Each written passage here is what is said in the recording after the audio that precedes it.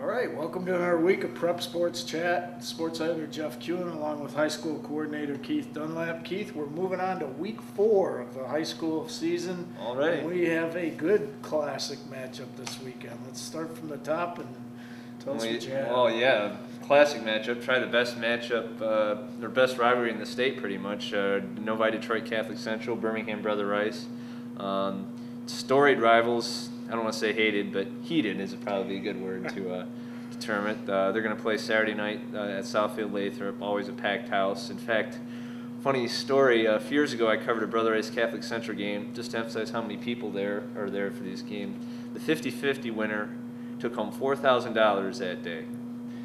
Generally it's like $100, $200. The 50-50 winner at the Catholic Central Brother Rice game took home literally $4,000. So that's how packed and how much attention is normally placed on this game. I mean, you got two coaches combined, I think, that had 84, 85 years of coaching experience. Al Fracassa, I think, is in his 43rd or 44th year. Tom Mack of Catholic Central's, I think, 33rd.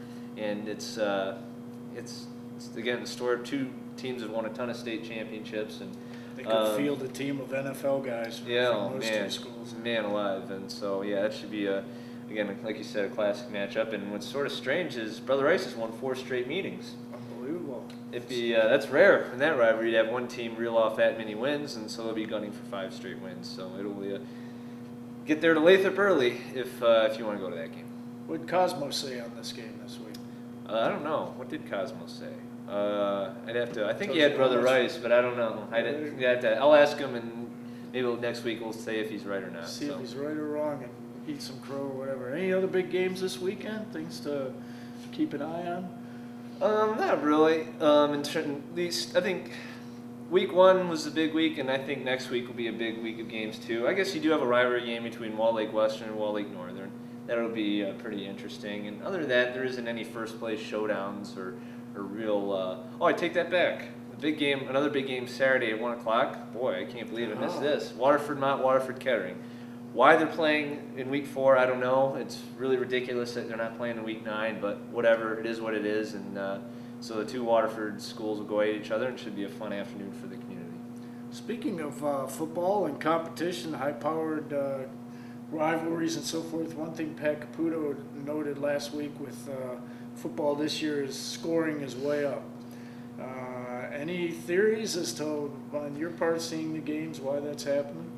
Well, maybe I think early on, one theory, I don't know if how much weight this carries, maybe the weather's a little warmer, so a little easier to throw the ball, and especially these newfound spread offenses, that seems to be the rage. People are, they have inclement weather to stop them from throwing, and defense just hasn't quite caught up to this, especially in high school. I mean, it's hard to coach kids on playing secondary and or things like that. I mean, they're more concerned probably with offense, with scoring touchdowns and whatnot. So I don't think defenses have quite caught up, although I think they will eventually.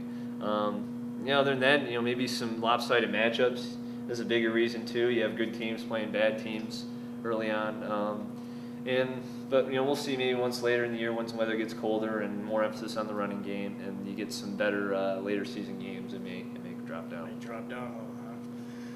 Any other sports things to keep an eye on this coming week? Actually, yes. This upcoming Wednesday, believe it or not, is the annual Oakland County Girls Golf Tournament. That's going to be at Pontiac Country Club. A little unusual that it's on a Wednesday. Normally they have that on Friday, but whatever. And probably be the Rochester Invitational. Rochester, I don't know this. I think they've won it 4 out of the last 5 years, something like that. And they right now appear to be the state's best team. Last week they won the Eccentric Tournament. Actually, it was 2 days ago they won the Eccentric Tournament, just played lights out at a tough course, and so they're head above shoulders right now above anyone in the state, so they're a heavy favorite there. So, Keith, always a pleasure. Keep Absolutely. up the good work. We'll Likewise. do this again next week. Reminder to everybody, parents out there shooting games, videos, tremendous contest going on where shoot your football play of the week. Go on to the miprepzone.com, scroll down to share video. Send us your video. The best play of the season gets shown on the what do they call it? Megatron scoreboard big screen down at the there Lions. Yeah, at it's the big, Lions game. real big. So we're looking to all the help that we can get to get this going. Jim Martinez behind the camera is gonna put together some plays on our own that we shoot. Who knows? Maybe we'll get one of Jim's plays up there.